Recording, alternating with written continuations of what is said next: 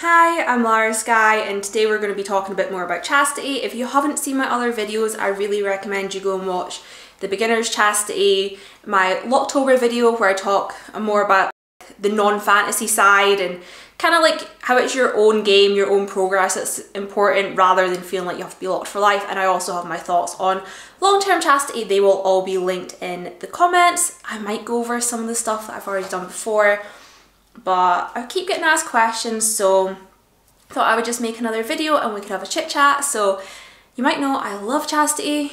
I will keep saying it, I'll get very excited. I've also been drinking, not alcohol, this is just lemonade with orange juice in it, but I'm very hyper and I apologise if I speak fast. I'm excited by chastity and I have sugar. I'm also using a spanking bench as a table, so it's all go here. It's all wild. Anyway, so I've kind of noticed, obviously, over the past couple of years, people getting more and more into chastity. Every Locktober, which is October, Locked October, if you didn't know that, everyone is getting more and more into it. It's becoming more mainstream, more spoken about. You know, like, kind of normal stores are starting to sell cages, and I always think that, see, when something starts to get joked about, that's when it's about to become normalised. When people start joking about it and they've not done it yet, it's like it's nearly there. We're working our way in. Don't worry, before long all men will be caged. My life goal. And just to upset some of you, cage subs have no rights. Oh my goodness, I said it again.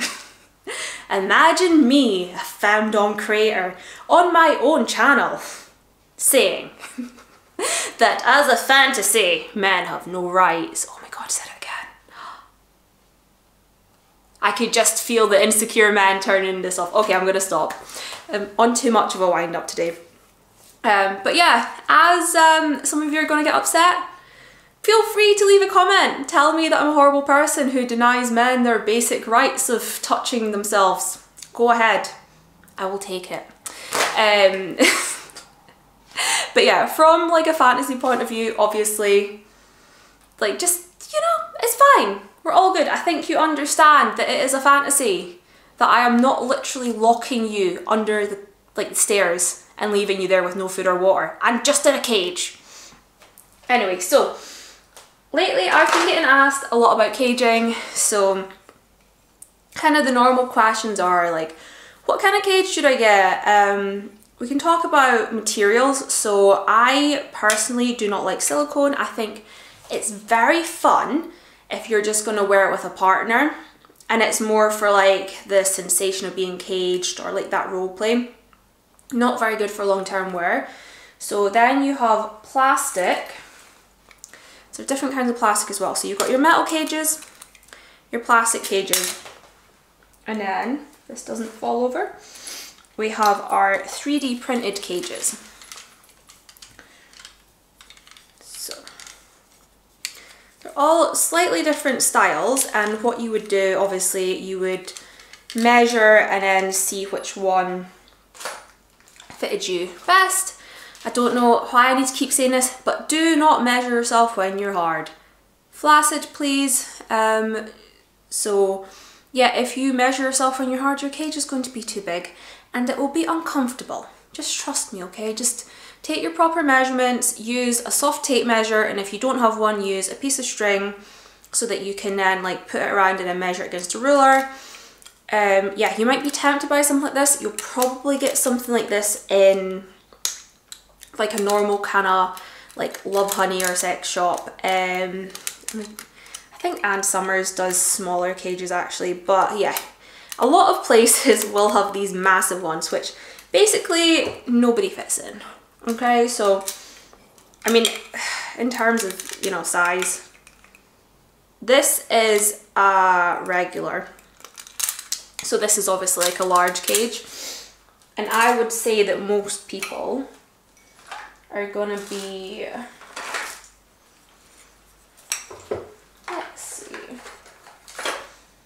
so many cages. So yeah, this is a regular. yeah, I would say like this size for most people. This one, possibly on your size down. So another thing to think about, a lot of people ask me this, will you shrink? Long term, yes. Wearing it for a day, no. Obviously it is part of the fantasy, so you've got to decide like, oh, am I scared that this is going to happen, or am I quite excited by it? Yeah, so over the long term, what will happen, your erect size will normally stay the same. I mean, like maybe slightly different, but because of the way that your penis works, obviously like the blood flows there and it expands, so your internal structure isn't going to change unless you have like a medical procedure to chop off. I mean, if you want to do that, by all means, right? That's not what we're here to talk about. So when you're thinking about like your flaccid side, because the blood flow isn't going there as much, you will find that like your penis will become smaller like over time. So over the course maybe of a few weeks or a few months, you would maybe be able to go, it's probably better to show you on this example, but you would be able to go from say this cage to the size down, which, you know, like there is a considerable difference. So imagine you had bought this one, it was a little bit big, you only came to about here, and then you're thinking, okay, I want to wear this more, so you get this one, which is tighter. And this is what will normally happen, you get a cage that has a little bit of space, so you have measured yourself, but you go maybe on the bigger side because you're not sure. And I would recommend, if you're between sizes for your first cage, to go up, because what you don't want is to be struggling with like the mental side of like changing your routine and stuff, and then also having like pressure. So once you've sized down from this to this, it'll feel quite tight. It shouldn't be uncomfortable. If you ever have pain, remember to take it off. We do not need your penis falling off. We do not need to cut off unless it is intentional. But yeah, so you'll probably go something like this, and this will be quite comfortable. It will be tight, snug is maybe a better word. So it won't be uncomfortable, it won't be pushing you in. So then if you went from this to this, it's going to be another few months down the line, this one you will feel it pushing you into yourself. So I mean, obviously some people might start out in this, you get flat cages, you get inverted cages as well, which I have. So this one is from Locktober as well. It's actually got like a little attachment, you can put different ends on it, but I can't show you the ends on here, surprisingly enough. So this is an inverter. You can also use it as a flat cage. So actually, I'm not going to unscrew that. So basically, if you wanted to use it as a flat cage, you would take this middle part off and screw that directly onto here. Some of them you get, they're just flat, they've not got this kind of dome inside. But this is for like somebody who's been wearing chastity for a very long time, who's very used to it. You can go to the toilet in this one because it's inverted. So some cages you can, some you can. Flat cages you normally can use the bathroom with. Obviously something like this has a lot of space for you to use the toilet. Yeah, these all have like fairly large holes. But we could talk about hygiene actually. This is all gonna ramble together. We love it. I told you I was hyper on sugar. But yeah, we love brain dumps. Who doesn't? So basically, yeah, when you're going to the toilet, you'll be able to pee as normal. Some people find it more comfortable to sit down. What you do have to make sure is that you're cleaning your cage. So you don't necessarily have to take your cage off every day, right? Some cages, the way they're designed, so this is obviously a little bit more enclosed than this one. This whole part's metal.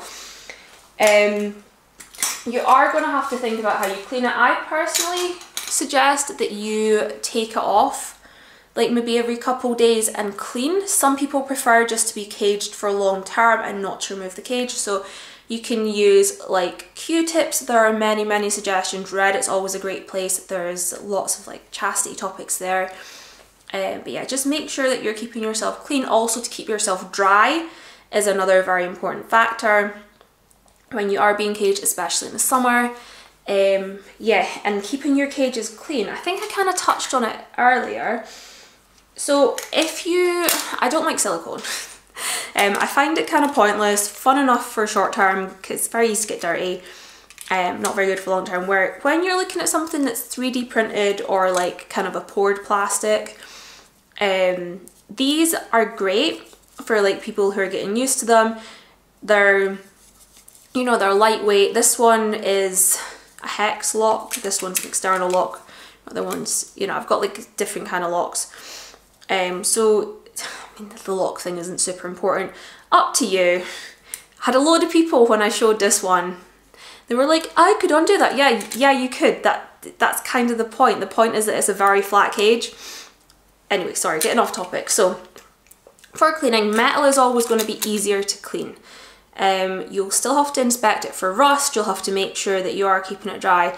But on the whole, it's a lot easier to like get bacteria off of metal. When you have something that's plastic, it's easier to get like cuts and scratches, or, you know, for it to get stained, or for bacteria to kind of get into it a little bit. So you just obviously have to be quite careful. I would recommend, if you are wearing a plastic cage, that you probably, like long term, I would recommend you bought a new one every few months. I mean, obviously that could get expensive, but if you are noticing like anything happening with it, I mean, this might be a good example, it's just covered in fingerprints, but yeah, something like that. So obviously you can see that this might be a little bit difficult to keep properly clean, just obviously soap and water, taking it off, putting it back on. When you are doing longer term chastity, I kind of prefer you to think about your long-term goals. So I don't necessarily think that chastity has to be about being caged all the time. I know, controversial. I do like the kind of mental chastity side, where it's about reprogramming your brain, changing your connection to your body. So you're going to start thinking about like long-term goals instead of instant gratification. People tend to find it really useful because you're changing habits, almost like stopping smoking, you know. So instead of reaching for your cigarette, or your penis in this case, you're sort of reprogramming yourself, because it is almost like an addiction. I don't want to sound like one of these crazy like no fat things, but maybe you don't want to call it addiction, but it's definitely a habit that gives you enjoyment, right? So when you're bored, you've got nothing else to do, that's what you go to do. So when you change from maybe like touching yourself, even if you say once a day, you're changing that routine. So you've got to find something else to fill that space. So it depends why you're going into it. Touching on that, if you do have an addiction to masturbating, I would recommend that you do not do chastity full time and throw away your key, okay? You want to go into it slowly, you want to reflect on why you're doing everything. I always I say, like, get a little diary or write on your phone or whatever. Spend some time being like, why did I do this? Why is it making me feel bad? Why do I want to make changes? I'd say for any kink, but especially chastity, long term. So the problem is that if you are somebody who is like touching themselves, say like 20 times a day, and you go cold turkey, it's going to put a lot of mental pressure on you and you're going to really struggle. So, and the other problem is, right, so you might last a week or 2 weeks and you're really struggling and you're thinking, oh my God, like I can barely do this. And then you pull the cage off, right, and you touch yourself, and it's going to be the worst thing in the world, and you're going to feel so bad and so shit, and you're going to go into depression. And it might sound like, no, this is not going to happen to me. It happens, I swear, like 99% of people, if they have this mindset, like you can see it happening as a dom.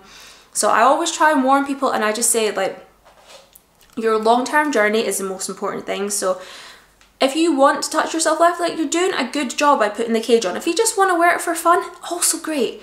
But like, if you are doing it as a way to like stop your addiction cold turkey, it's not going to work, because what you have to do is like work more on yourself, and you have to work out like, what is causing me to do this, or, you know, like, what am I trying to gain from this? And you have to kind of sit down and be like, okay, so if I touch myself, what am I going to do after, right? And I'll tell you what you're going to do, right?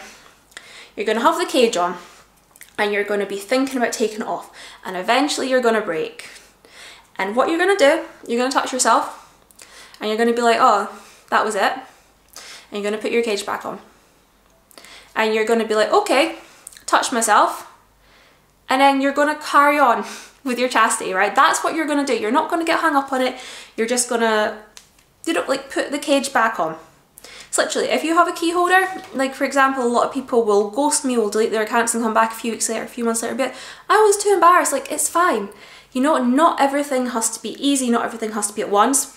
But yeah, like, long-term chastity is something that I really love, but I'm very open with people who want to like self-key hold and just have motivation. So one of the things that I do on my pages is we do like chastity check-in. So I do like training programs for your cage constantly, but I almost think that like your once a day check-in Or even if it's once a week and you're just like, I've got the cage on, like I still think that's fun because you are putting your cage on for a purpose. And people will be like, well, what if they didn't have it on the rest of the week? I don't care. Like the fact is that you have put the cage on. So, you know, it's like that step.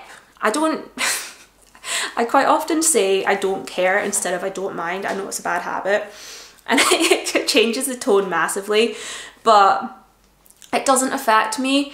If you're open and communicating and you're moving forward in your chastity journey, I am very happy. If you have setbacks, like I say, just put your cage back on. I mean, even like take a day, just, you know, like chill. Don't throw it away because then you'll feel more shit. I say this about everything, like about people purging, throwing out all their kink stuff, whatever. Like, you're better just put it in a bag, put it in a cupboard, don't look at it for a day or two, go back to it if you need to space. Fully recommend, you know, like taking some personal time, going for a walk, just whatever you need to do, just chill. Okay, have we finished my Lara Sky's mental health check-in? But yeah, I'm trying to think what else there is to talk about chastity. Maybe about the keys. I did kind of talk about them. So you get different kinds of locks. This is a hex lock. This is pretty uncommon. So it's just a hex key that undoes this, but it makes it a very flat, kind of like seamless to the body. So this one is from House of Denial, the Hero Cage. I have a review if you want to watch that. And then you get these locks, which are internal locks. And I don't actually have a cage with me. I film in different locations, so I have bags of cages everywhere. The other day it was really funny. So I had a workman coming in and I knew for a fact that I had a cage that I'd been filming with the night before and I couldn't find where I'd put it, and I'm like running around. I'm like, no, I can't be having the workman find my cages. But yeah, I found it was honestly, it was just sitting on top of something. Like I'd probably walk past it 10 times. Crisis averted. But yeah, so you get these internal locks that are really great. So an internal lock would obviously fit in here. So one of the things that I do find though with an internal lock, it can be a little bit harder to sort of change them. So if you lose the key even, locks like this are quite easy. You know, like if you could, should I be telling you could break it? Like this is a lot easier to cut off basically, or to like jank open, or you know, you get like other sets of keys that are multi-parts. So personal preference, an internal lock is obviously going to be harder to get off. It is kind of the preferred locking method for a lot of cages now. I think there's nothing wrong with an external lock. It can rattle around, but obviously I've got the keys attached just for reasons. You also get like the Cellmate cage, which is a Bluetooth one. The app's a little bit hard to use, so you've got to get used to it. It's only in certain sizes as well, so I think the large one actually is similar size to this.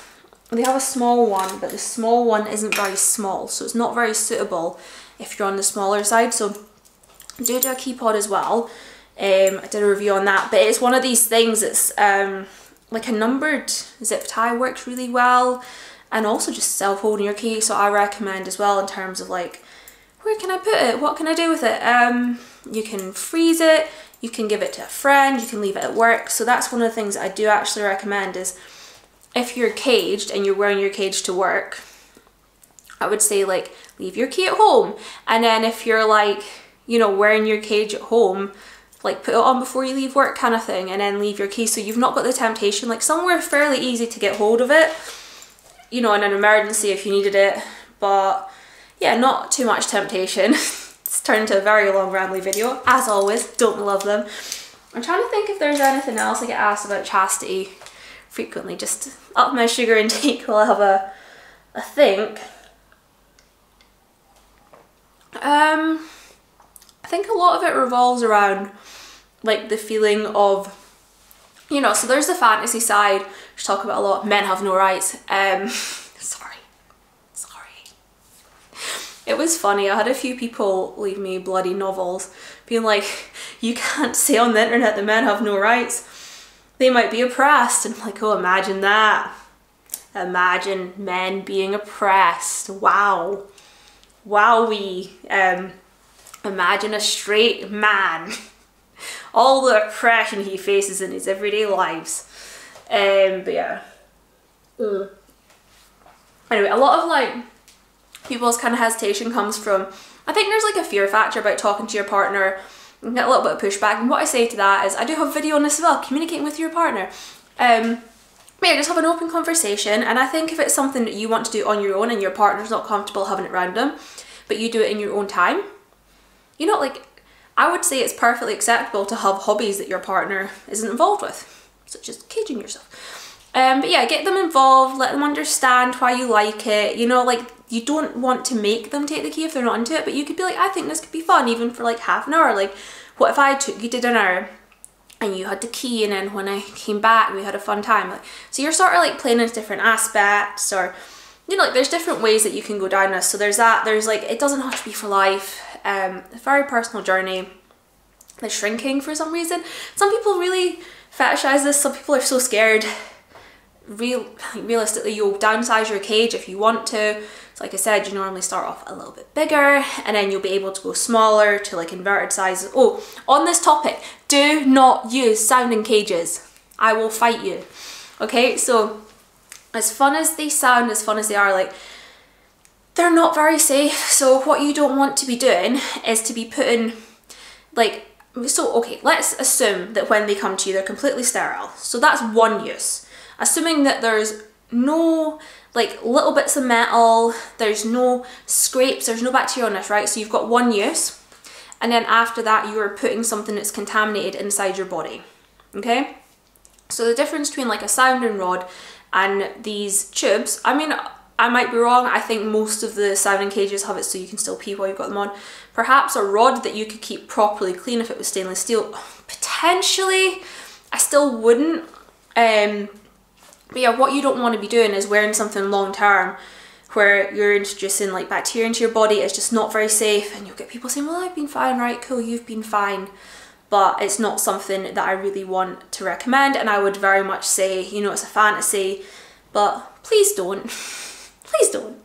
You know, like, if you want to experience like sounding and whatever, catheterization, I would recommend that you did it properly and safely. I am not into either of those things, but I would recommend that you did them in a safe manner, fully investigated, and yeah, don't take unnecessary risks just for your kink.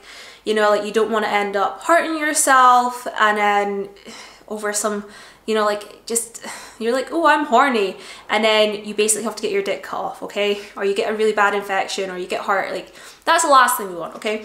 So I love how I go from being like, men have no rights, but also don't damage yourself. So yeah, there's the thing about like the shrinking. Can you pee in a cage? Yeah, you can pee stand up, sit down. Are people going to notice? No, people won't notice. Sometimes if you have like the external lock, people will see that, like a shape of it.